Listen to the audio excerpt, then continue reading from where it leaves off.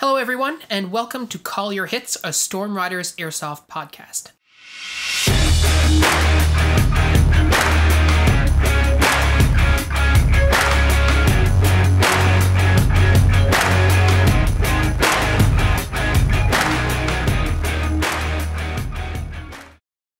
Thanks for joining us, everybody. This episode is being recorded in February of 2021. In the backdrop of this episode is the tabling of a new bill in Canadian politics called Bill C-21. Bill C-21 is primarily targeted at tackling real steel firearms, arms trafficking, all this kind of stuff. However, there is a slight change in the bill that is targeted at replica firearms. And in Canada, historically, airsoft guns have not been considered replica firearms. They have fallen into some sort of, let's say, gray area of the law, and as such have been fine to use. Replica firearms in Canada are actually prohibited devices. You can own them, but you can't sell or buy or otherwise transfer their ownership. So this bill would actually make airsoft guns replica firearms and therefore prohibited. And what that means for airsoft in Canada is, at this point in the game, sort of largely unknown. The bill was first read in our House of Commons on Tuesday. And in order for any bill to become law in Canada, it needs to be read a second time in the House of Commons and in the Senate, which is sort of our higher tier of government, let's call it. And then eventually it gets royal assent. So it's not necessarily like an overnight process, but it does leave us with a fair amount of uncertainty. And we don't really know at this particular time what that will mean for us as airsofters. One thing that is clear, however, is we will still be allowed to own airsoft guns. Whether or not we're able to use them is going to be another conversation. And I think it's worth noting, this is a process that usually takes a couple of months at minimum. The process of the bill going through, as Phil noted, this became information that the public had access to on Tuesday. It's Thursday night as we record, so there's much more up in the air right now than there is really known or well understood about what this means or even what reactions to it are going to look like. Yeah, and I mean, I even spoke to a lawyer earlier this week as well. And their reaction was very much like, well, we don't really know. It's too soon right now. Plus, we don't know what modifications may be brought to the bill before it gets passed into law and all this kind of stuff. So there's a lot of uncertainty and a lot of reaction and a lot of fear and anxiety, which is totally fair. But we want to let you guys know and acknowledge that this is something that's in the background for us. And we live in a democratic society. And what that means is that sometimes bills become law that not everybody agrees with. But we are law-abiding citizens, and if it turns out that it becomes illegal to play airsoft, then of course we won't be able to play airsoft anymore. And if that's a reality that happens, then we are certainly going to address that when it happens. But until then, we're hoping to continue making content for you guys and share our knowledge and experience and hopefully help you get more out of your play and get better in the ways that you want to. And I think it's probably worth noting also that we have more or less chosen, not without difficulty, but we've more or less chosen to take an optimistic stance on this. Airsoft has existed in a legal gray area for really the entire 15 years or so that we've been playing. And in that period, it's generally curved towards being more legal, not less. The legal status of airsoft has improved over time, with most sort of pieces of legal attention being brought to it and governmental attention being brought to it. And our plan for this episode is sort of to talk about that, I guess, in a lot of ways. But the equivalent to this in Ireland and in the UK, to use the easiest examples, the examples that come most readily to my mind, has actually been, it has been a pain for the airsoft communities there, but it has actually resulted in a clarification of the legal status of airsoft in those countries, and by and large in an improvement of that legal status, because the government ceases to go, well, we don't really care about these particular toy guns, and goes, all right, well, we have to address this, so let's address it sensibly. And I do certainly feel at this point that the updates to the bill may be targeting airsoft guns in the sense that they cover them, but I don't really feel like they're targeting airsoft in the sense that they've explicitly gone out of their way to try to get rid of this hobby. The replica firearm stuff is almost certainly being written sort of with an eye towards preventing people from taking an airsoft replica or any other replica firearm outside somewhere and getting in trouble with the police and having bad things happen to them. And to be clear, that is already currently illegal in Canada anyway, right? So I think what Pat was saying is totally astute, which is that they're likely not targeting airsoft in particular with this bill. However, it does so happen that as a consequence of this, they are also clarifying what it means to be a replica firearm. And I mean, the reality is, if the purpose of a replica firearm is to replicate what a real gun looks like, then that is exactly what airsoft does. There is no question about that. And so, from a legislative standpoint, from a legal standpoint, that I can understand why they would want to do that. But on the flip side, what Pat was saying earlier is that we choose to remain optimistic because there are use cases for airsoft in other countries. And some of those countries are countries that are similar to Canada in that they're, a Westminster-style parliament with a House of Commons, and in Britain have a House of Lords, but it's basically a Senate and all this kind of stuff. So we have similar democracies with similar democratic system, and there's no reason that we couldn't have similar laws. So all that being said, we don't want to waste too much time on the specific legalities of it because, like Pat was saying, it's currently Thursday. It's been 2 days. We don't know what exactly the future will entail for us. But and we are notably lacking in law degrees, which I feel we should mention there because, yes, we did sort of off the books consult a lawyer friend of ours. We didn't pay him to talk to us about it. We didn't, hire him to investigate this super thoroughly. So don't take anything we're saying as legal advice. Yeah, absolutely not. But I know for myself that this whole situation has definitely made me a little bit anxious, no question. But it also has gotten me to think about airsoft and what airsoft means to me and how long it's been in my life and what that represents and what would be taken away from me if you were just to carve that out and say you don't get to do that anymore. And in thinking about that, I realized, geez, I've said this in some of our other videos too, I've been playing airsoft for 15 years. I started playing airsoft in 2006. And at that time, Pat and I, that's probably the time in our lives when we were probably the least close, the least in contact. We had our two different circle of friends and we sort of just hung out and we didn't come together a whole lot. So when I started playing airsoft, I didn't rope you into it immediately because we weren't really hanging out at that time a whole lot, right? Yeah, definitely. It was an unfortunate thing, really, in my life that we weren't hanging out as much as we had been.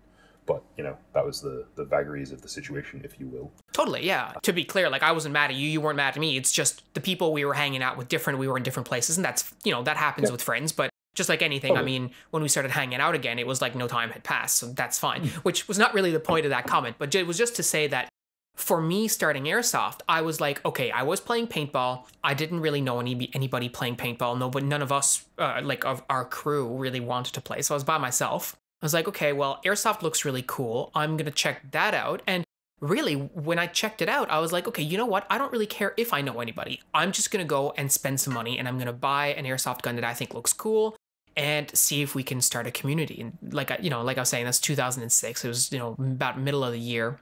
I picked up a Tokyo Marui. It was a FAMAS F1. It was very expensive because back then airsoft was very expensive. This whole idea of going and buying an airsoft gun for $200, you can forget it. This was, I think at the time it was probably close on probably $600 when I bought that, right? It was very expensive. But I mean, it was the coolest thing I'd ever seen in my life. As soon as I got it, I was like, oh my God, this is amazing, right? Didn't matter that the lower part where the battery went was plastic and it was really creaky and the mags were a pain to reload and it shot so fast you dumped your mid caps, all this crazy stuff. But at the time, this was my first foray into airsoft, and truthfully, I mean, I've said it, I think, before as well. I don't think there had ever been any sort of organized airsoft in Newfoundland up until that point. That we're aware of, anyway. Yeah, and I mean, if by some chance there are people listening to this who are like, oh, I was doing airsoft back in 2002. Okay, fair enough. Let us know. But as far as I'm aware, yeah, at least we'll talk to you. Yeah, and as far as I'm aware, I think in St. John's for sure, it just never happened. We actually organized everything on the Airsoft Canada forums. We put a call out there, and we had 18 players that first day. Now, not everybody played. Some people were just interested in checking it out. I know there was one guy who was there with his dad, and the kid was in a wheelchair, but he was really interested in just checking out the gear and the guns and stuff. And I mean, you feel like such a baller when people are like, oh my God, you've got all this gear and all this kind of stuff. I mean, as we've said before, right? None of us are doing this and aren't nerds who want to show off our stuff. Totally. And I mean, at that time, I mean, in 2006, I mean, I was 22 years old, right? So I thought I was a hot shit, right? I thought man, the sun shone out of my ass, as they say. Well, no, in retrospect, it's probably a little cringe, but anyway, that is what it is. It's But fine. Your wife will make fun of you for the pictures. yeah, I still have She's got some of that those covered. actually from like the very, very early games somewhere on like one of my like old hard drives, probably back there somewhere. But Like anyways, yeah, Facebook has like pictures of me from our first game. yeah, for sure. And I remember like the first game that you played, you were wearing this like really thick OD jacket, but I don't think it was like purposefully OD. Like it wasn't like a surplus jacket. It was just like this like big jacket you had that was like drab Yeah, green, right? it was a researcher's field jacket that I owned. That like it was super comfortable and had huge pockets and was OD. So it's actually, ironically, kind of one of the better non-BDU airsoft garments I've ever owned. Yeah. Definitely was not bought with that purpose in mind. No. And I remember you used my L96 sniper at the time for that game, I'm pretty sure. Yeah. Like a stock well L96 that again I thought was hot shit, but actually it was probably closer to hot garbage, to be honest. Yeah, I mean, it definitely wasn't, especially before it got upgraded. It definitely wasn't the best gun. Let's be honest though, even after it got upgraded, it also was not the best gun. Like let's be We learned a real. lot. Yeah. We learned a lot, and that's probably the best we can say. But I mean, I remember that you were there and you had that like I don't know if you had it at the time, but you eventually maybe it was like one of the first games. You had that shitty M4 vest with the cross draw on it because I why definitely wouldn't got you? that. I definitely got the shitty M4 vest after I bought the Scar. Oh yeah, you're right. So You're right. after that first game, like I was pretty much sold immediately. Yeah. It was hella fun. Phil was running a G&G Scar L, Yep. and I basically went out and was like, all right, well, Phil knows something about this shit, and there's a G&G Scar L for, it was like $500, because again, stuff was just more expensive on Airsoft Canada. Someone was selling, and I was just like, yep, all right, gimme. Yeah. Yeah. One of our other friends had a cross draw vest for some reason. I remember like back in those days too, like I was really intent on being like, oh yeah, I want to do the PMC loadout, like private military contractor loadout. And what that meant in my mind was a ball cap, a sweater, like a black commando sweater, like those black like I wool. still have 3 of those, and they're super comfy. Yeah, they've got like the shoulder, like the elbow, like reinforcements and all this kind of garbage. But it was the itchiest thing I ever wore. Like it was so bad. But I mean, it looked the part. And then I threw I on. really liked it. I had my like multicam pants with my boots on, my like desert boots for my bottom. I had my drop leg holster with the Serpa for my, at the time was probably USP 45. I had the USP 45 for a really long time, it turns out. I was looking at some random, like side note, I was looking at some random footage from like 2015, some games that we were playing. And I'm doing like village games with my pistol, and it's a USP 45. And like that was a long time, because in 2008 I would have had that USP, and I had it for like 7 years. So Yeah, well, I mean, you had it when I started playing, because the other thing that I bought when I started playing was a USP 45. and remember how we had to Franken-gun them together? Like mine wouldn't work and yours wouldn't work, but we swapped the slides on them and they both worked fine for some reason. No way to. Yeah, I do remember that. I also remember after I eventually swapped off of mine to the PX4, actually, that I managed to get a hold of new hop-up rubbers for them, and that was just a huge pain to get at the time. Like, it just monstrously difficult to find. And it fixed all the issues with both of them. Yeah. And I was like, oh, well, not to be, the old airsofter going, oh, darn kids these days don't appreciate how good it is to be able to, like, buy a new hop-up rubber. But, man, it is good to be able to just buy a new hop-up rubber. No kidding. And, like, just any parts or guns. And, coming back to our main topic that we started off with, like, when I started playing Airsoft, I had no idea whether it was really legal or not, right? I had no idea whether I was actually allowed to own this Airsoft gun. I had no idea whether I was allowed to transport it. I was actually constantly in fear of getting pulled over by the police with my airsoft gear in the back, and then them asking to me to open my trunk and then finding the gear and then taking it and destroying. That's something that I was concerned about for a long time, because I didn't really know. I mean, firstly, I'm not a lawyer. I'm, a young kid. I'm in my early 20s. I've had no run-ins with the laws, at all, and I don't really know what the legality of it is. So, that was a concern initially. And then on top of that, we weren't playing on a private field. Like, we were playing on Crown land, right? And historically, that place had always been used for paintball. So for us to go up there with guns, people just thought we were playing paintball, right? Which is fine. And in general, I think people in our province tend to be a little bit less gun shy, right? Because there's a bit more of a gun culture here from like hunters and stuff. And there's a culture of also being part of what they call the militia, which is just being part of the reserve battalion and stuff. So if you were up in the woods and you were wearing cat pat and you had a gun, people thought, he's a hunter or he's playing paintball or he's in the militia. And it's all of these are fine, right? And it's worth noting also that, that same area, has been used to do orienteering sorts of work or training. And honestly, not that it's the case anymore, because there are a lot more people living in sort of relative close proximity to it than there were when we started 15 years ago. Like when we started, people used to shoot skeet up there, right? Yeah. And no one cared because it's a cliff, so they just overlooking the ocean, like people, go up there, bob the skeet off the cliff, shoot the skeet. You can't do that anymore. I'm not really sure it was super safe then, to be honest, but people did. And I'm sure people still do. It's just, less common now because there's a lot more hikers and stuff like that. Same reason that we don't play airsoft as much up there, because it's a bit of a pain sometimes. But when we were up there, like really, it wasn't technically legal. It was definitely tolerated. And later on, it turns out, as we fast forward to the future, one of our frequent players became a police officer with the RNC. Pat and I became friends with an RNC officer who at the time was an officer. He's retired now.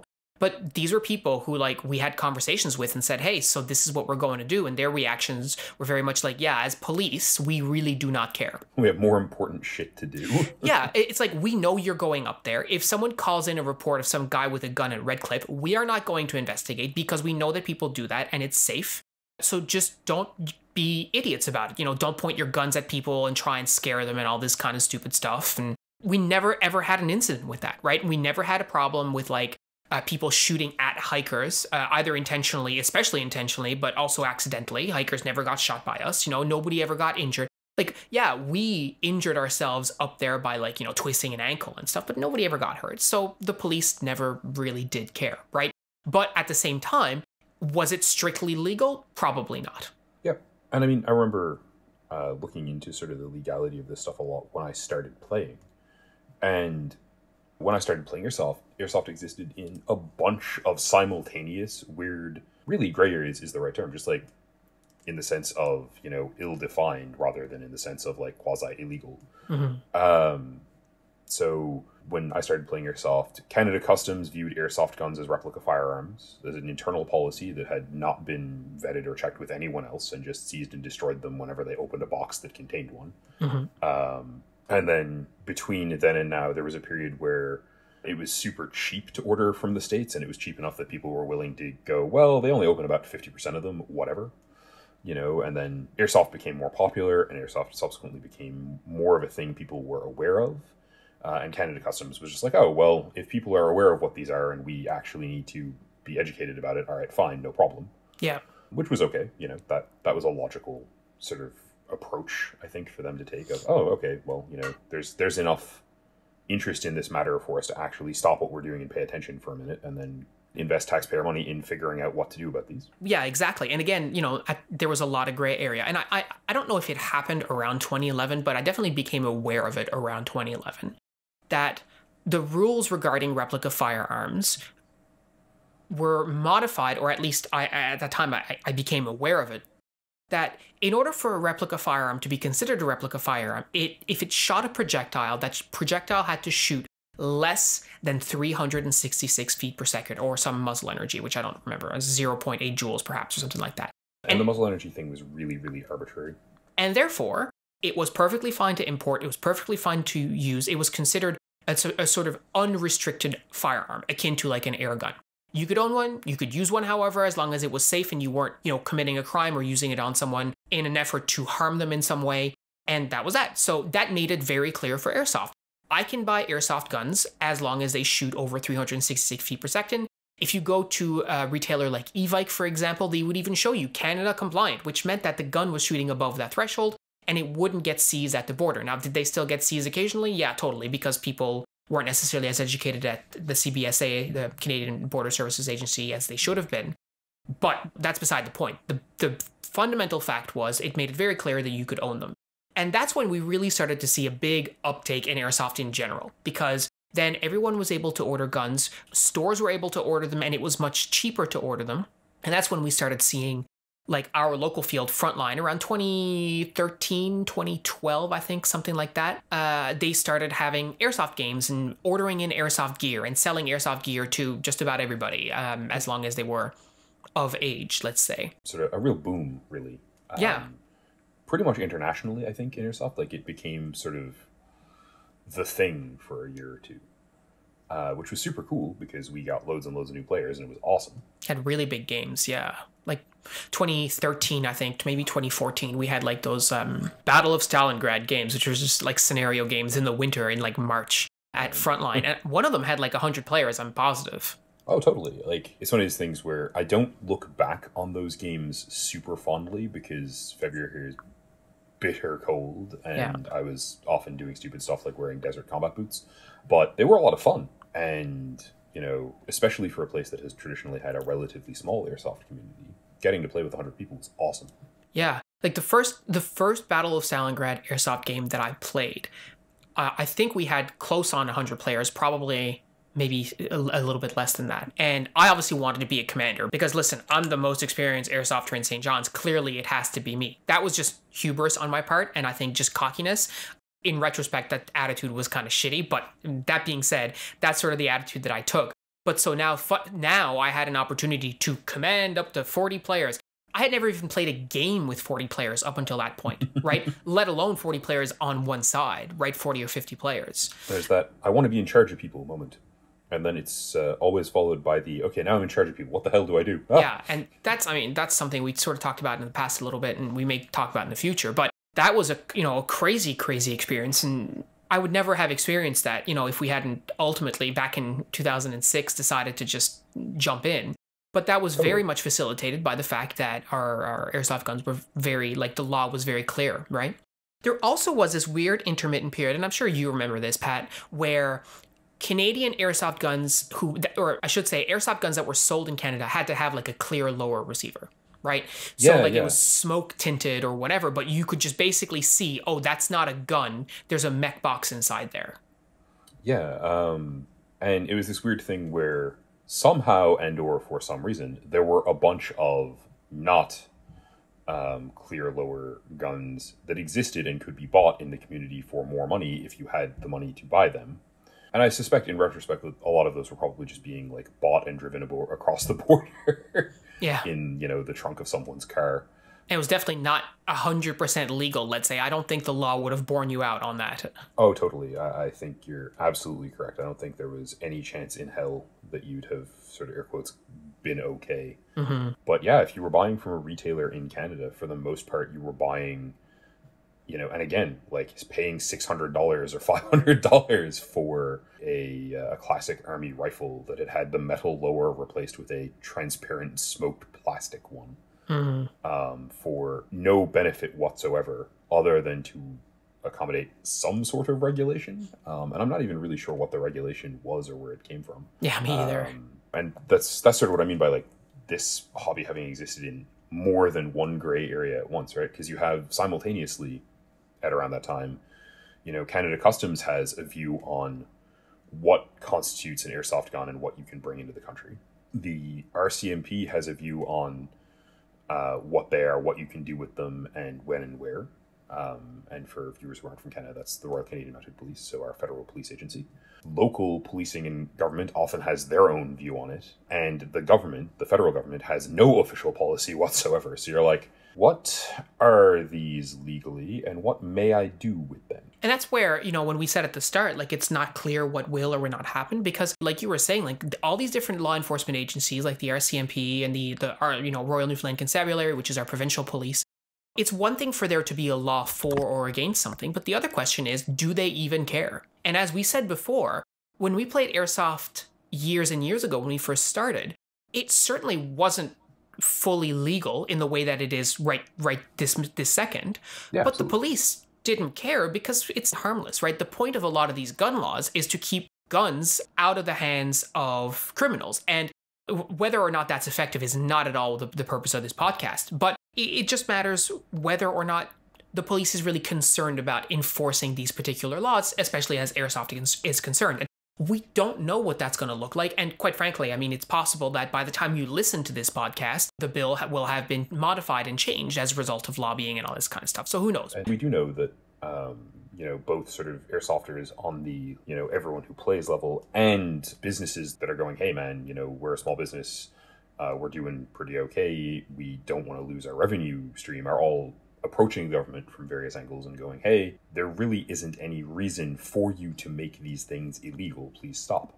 And again, I'm optimistic. I think that there's a reasonable chance that those voices will be heard and that the bill will be modified either before or after the fact. Yeah, and I think part of the retrospective piece too is also recognizing that things have changed over time. Things were not always the way that they are now.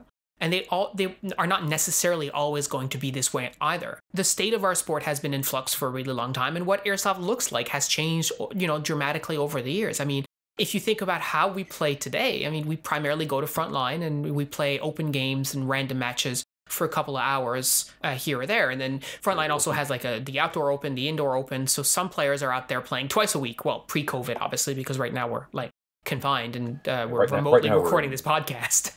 Yeah, right now we're in lockdown and, recording from different locations, which is not our usual. Thinking back to that Stalingrad game, like that was when we really decided to, well, maybe not actually, you know what? I'm thinking back when we played that scenario that you ran, Operation Asgardian Chill, perhaps, Yep. I think is what it was called. Yep, And that was the one where it was like Team Spectre, and it was like the few of us with a couple of more randoms against like a larger force, and we were just highly mobile, had to go and like do a couple of different objectives. And that's when myself and Cal played along with Mark and Jason. Yep. And we had Callum, I think, at the time, who was a random. And was there someone else on our team? Or was it just the five of us? Maybe Ryle or Carol? Yeah, maybe one of those two guys. But so when we played, I think it must have been because when we finished the game, I was like, okay, to Cal, like we need to talk to Mark and Jason and have them join our team. Yeah, because prior to that, like it was just us and Cal, right? Yeah, that's right. It was just you, me, and Cal, and it was like that for years, and that was fine. But after that game, we were like, oh yeah, so we need to recruit Jason and we need to recruit Mark. And they also had a third friend, Mario, and Mario was great too. And so we're like, all right, well, you guys are playing together, you're playing with us now, and like join the team. And that's when we really started to expand the team at that time. And those were really interesting time. And then shortly after that, that's when we ended up playing the Stalingrad game, perhaps a little bit later on that year, maybe the year after. I can't quite recall. I think sort of we picked up those three guys in like the fall, like during the fall season. Yeah. And then we went and played the Stalingrad game that winter and ended up with Chris and Miles. Yeah, because that's when it was. I remember that like very fondly because like Miles, he was like in the Canadian Forces as a reserve member in the infantry, and he was like at the time he was either I think he was a master corporal. He'd done his officer qualification stuff by then, hadn't he? Oh, he could have. Because he ended up. Oh, being, yes, you're right. He had done his officer qual, and he was second lieutenant at the time. Yeah, because he ended up being the CO for that for one of the teams for that office. We were like, oh my god, you actually know how to organize people. Get on our team. Yeah, and he kept calling me sir, and like I remember he's like, all right, so.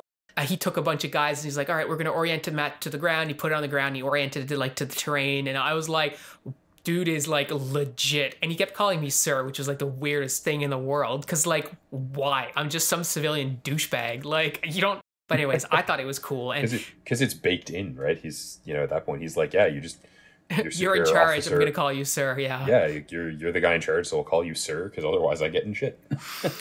But yeah, so we did that. And, that's when at that time, the team had 8 players, and that was great. And it's funny, that game, Jason Little also played, and we didn't recruit him to the team because I don't think he was really interested in playing much. But it turns out we ended up recruiting him later on, although he's never really played many games with us since then because of COVID and life and all this kind of stuff. But anyways, point is, I remember those days, and that is just at the cusp of when Frontline started really bringing in a lot of guns and was able to acquire a lot of like, the typical like, crappy, like, well, not necessarily crappy. It was just the typical like entry level stuff, like your G&G combat machines and raiders Yep. They had Well, some, maybe they some ended up. SEMAs or something like I think that. they ended up sort of with a retailer reseller deal with Evike. Oh yeah, yeah, yeah, So they yeah. were able to get a lot of stuff. But actually, no, they started. Yeah, no, they started out with just like a retailer agreement with G&G, and so Yeah. they were getting in like the cheap side of G&G stuff, and occasionally would get in something fancier. Or you could be like, hey, I want a scar, and they'd be like, okay, it'll be really expensive, but you can have one. Yeah, and I remember like some of the guys who used to work at Frontline used to also play. Not going to name any names, but like they'd come out with like these huge, gigantic guns that they'd ordered because they had access to the order form. They knew they were going to sell them because they were going to buy them, so they would just put them on there. And then you see guys like roll up the field like giant machine guns and stuff. Anyways, that's a different But I mean, conversation. like, it's also Yeah. worth noting. I mean, those guys had a hell of a lot of fun with those guns, right? Hmm. And like, I mean, if you work at the place that's doing the ordering and you get a discount that's enough to make the unreasonable airsoft gun that you think is really cool reasonable. Yeah, and it's funny because like when I started playing airsoft back in my day, like that would be unheard of. Like it would just not be possible, right? You would never find one for one, and you'd never be able to get it in. It's just not. It was not possible. And so in the span of like really, when you think about it, in the span of like 6 or 7 years, you went from just scraping the barrel with whatever you could sort of find here or there to just this like surplus of airsoft guns. In fact, that's one of the things, the issues that retailers had across the world, not just in Newfoundland, is that they had way more airsoft guns that they knew what they do with, and I think Frontline certainly suffered from that too. Like they just had like massive inventory they couldn't move, right? Yeah, well, like you can go watch the various YouTube videos from then about sort of what they refer to as the airsoft bubble,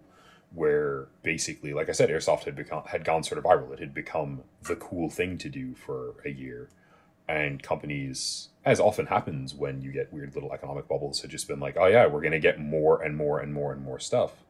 And so for like a few months, maybe even a year there after the bubble sort of air quotes burst, you could buy like a G&G Raider for $100, and the companies that had brought them into Canada were like, yeah, we paid $100 for it, but we can't just keep it in a warehouse. Like we have to get it out of the space that we're paying for so that we can at least decrease the space we're paying for. Yeah, and in Newfoundland, everything is sort of delayed. Like we always say, there's a joke, like everything happens half an hour later in Newfoundland because we have our separate Newfoundland time zone. But what I mean by that is we live on an island, and so everything is sort of delayed happening here. So that bubble burst on the mainland, and then 2 years later, we had that same effect here, where people are the bubble is actually bursting for us as well, and also because airsoft took 2 years longer to get here in the first place, right? Yeah, So right. yeah, Absolutely, and it's this weird thing where I remember sort of going to sell a gun because I was switching to another gun, as is the great commercial wheel of airsoft.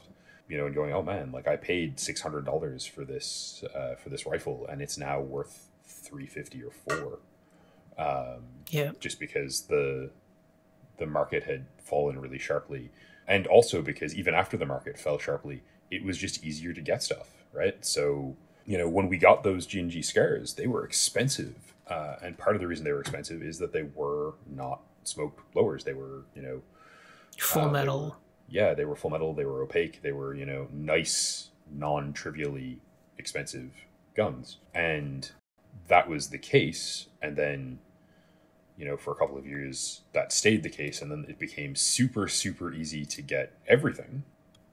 And I remember it being a huge upside to me because I could order, and I did order my classic Army M16 that I replaced the Scar with, brand new. I was like, oh my god, I can order an airsoft gun and it's actually going to come from a manufacturer in a box. Hmm. It won't have been in some guy's house for. Here's a That was fun really fact cool. about me. I have never, in my entire airsoft career, owned a brand new airsoft gun. Never. All the guns that I have ever owned were secondhand in some way. Some of them might have been brand new in that the person, like when I bought my Scar, it was brand new in the sense that the guy probably put like 100 rounds through it, but he had bought a whole bunch and he was just like, you know what, I'm just going to sell it. Because again, at that time, getting airsoft guns was difficult. So he had bought like 3, hoping that only 1 or 2, or not hoping, but thinking only 1 or 2 might get through and the third one wouldn't. And so he had a surplus. And anyways, point is, it was not new. Somebody else had owned it before me. I've never ever owned a brand new gun like straight from the manufacturer. It's never happened. That's Now, funny. the gun I'm using now, my GMP M4 Mott's, dude barely used it. So it might as well be brand new, but it's still not, right? Do you know what I mean? Yeah, I mean, it's funny because, I mean, saying that, the only guns I've owned brand new were my PX4 and my Glock. Both because I was just like, hey, I can get Marui pistols, gimme. Yeah. And that M16. Everything else has either been like a modification off of something, or well, yes, actually, that's technically not true because I bought the King Arms M4 that evolved into my current gun that I took apart and kept some parts of to use as the base for my current gun. I did buy that new. Look at you, big spender. I mean, one of the dark secret, I guess, not even one of, the dark secret of my airsoft career is before I started building my current historical kit that I'm working on, I had not put money into airsoft since I sold the P90, or since I bought the P90. I sold the Scar and it paid for the M16. I sold the P90 and it paid for just like kit at random. And everything else I bought, I paid for by doing gun tech work. Yeah. You know, I think at the end of the day, what we really wanted to leave you all with is that in talking about like the retrospective stuff that we were talking about and just having a conversation about the good old days or whatever, however you want to say it, airsoft Reminiscing. today is not the same for us as it was 5 years ago, nor 10, nor 15. And things do change, even though on the day-to-day they might not seem like they do because we're so zoomed in, so to speak. But the reality is that at the end of the day, things do change. And so even if the worst were to come to pass and airsoft would be completely banned in Canada, that doesn't mean that someday things couldn't change in the other direction. So Absolutely. Until we learn more, and maybe this episode of this podcast will not age very well, and if it doesn't, well, then we can all have a laugh about it. But until we know more, I think it's good to be optimistic, to not worry too much, not to have too much anxiety about everything, and insofar as it's possible, just the law has not changed yet for us in Canada, so we're going to keep playing airsoft the way we always have for the last several years.